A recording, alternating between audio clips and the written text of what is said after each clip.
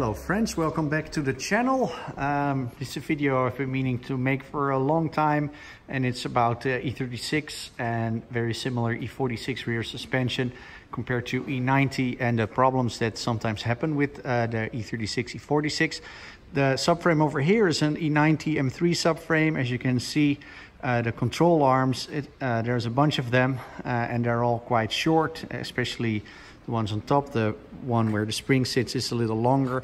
E46 E36 has only two control arms and they're quite tall. In the picture it doesn't show like there's a big difference, but in real life it's a huge difference.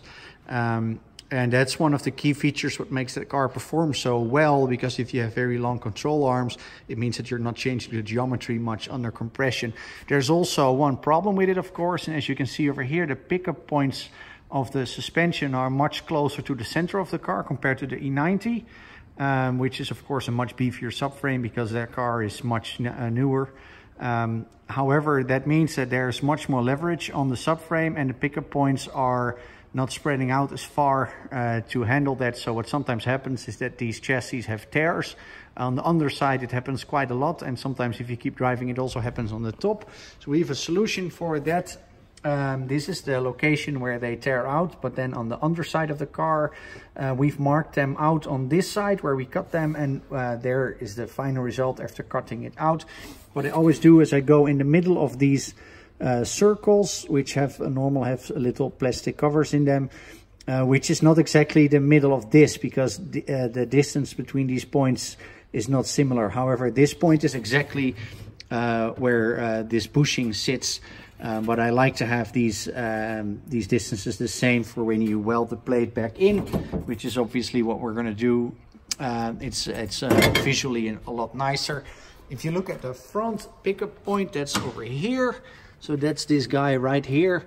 We just cut this out as well. This one sits in the middle of these holes over here, which still have the plastic covers on there. You got to be careful not to cut too far from here, because I like to keep this point untouched. Over here you can see how it's marked out, so it's actually pretty straightforward. And the piece that we're using is this piece.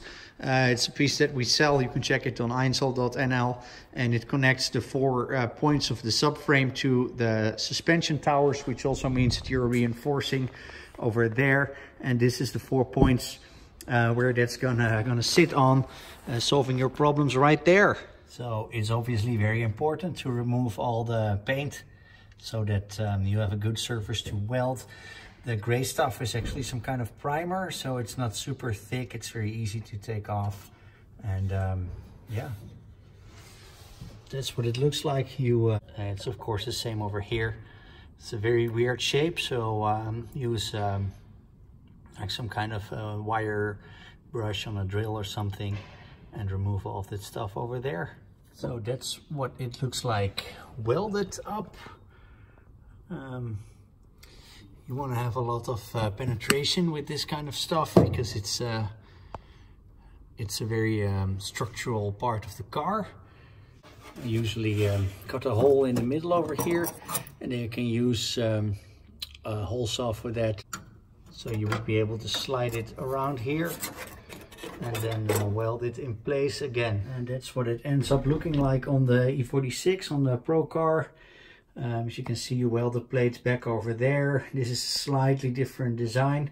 As you can see, we changed from the traditional cross that we used to have to more of a square, and that's because it's easier to get the quick change breather, because the quick change breather comes out and then it goes to that canister over there, which makes it very easy for us to fill the quick change. Obviously I need to route this hose again, but it was just a test thing that we did. So yeah, so that's what it looks like when it's all done and painted. So that's a little explanation on that. I hope you guys enjoyed the video. If there's any more stuff that you'd like to see, just comment below and subscribe, of course, because that's pretty cool of you. You're doing me a favor with that, and of course my videos get higher in the algorithm. So if you like it, hit subscribe and like and comment. I try to respond to every comment that you make, so try me out.